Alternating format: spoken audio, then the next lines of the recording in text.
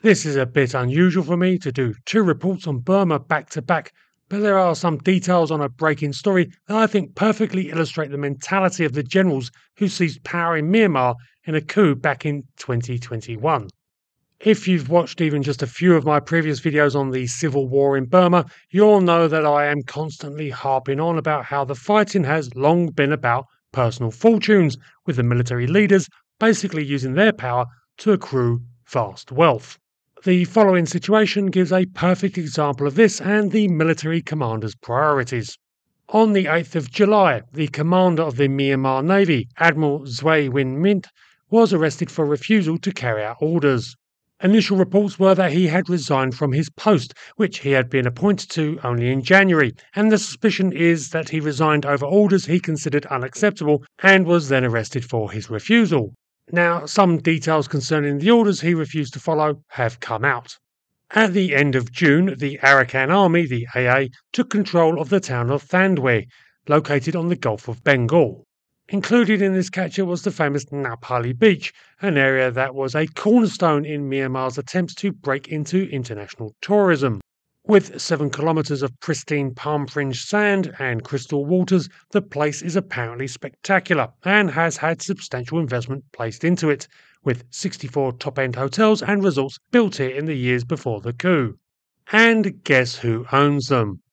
Yep, either generals, members of their families, or their hangers-on, which includes one Anatoly Buluknikov, a rather mysterious Russian investor who is president of the Russia-Myanmar Association for Friendship and Cooperation.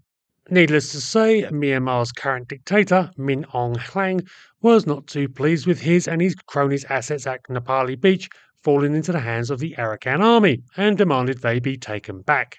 Unfortunately for the Myanmar military, the only ways to access the area are either through Thandwe Airport or along two roads running through the mountains, and all of these are firmly under the control of the Arakan Army. This left only one possible means of reclaiming the lost beach: amphibious assault, which Min Aung Hlaing ordered his then Navy Chief, Zhuai Win Mint, to undertake.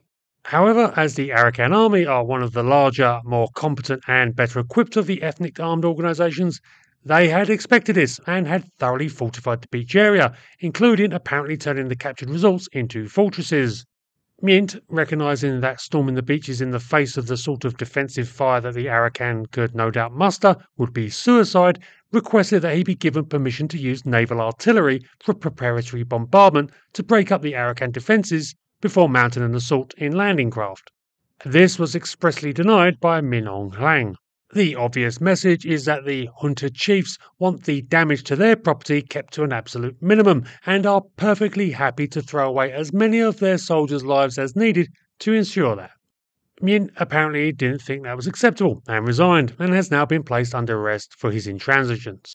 I can't say whether Mint's refusal was out of concern for the well-being of his troops, or just the fact that such an unsupported assault would definitely not work, and as I have a famously low opinion of the upper echelons of the Myanmar military, I'm happy to go with the latter.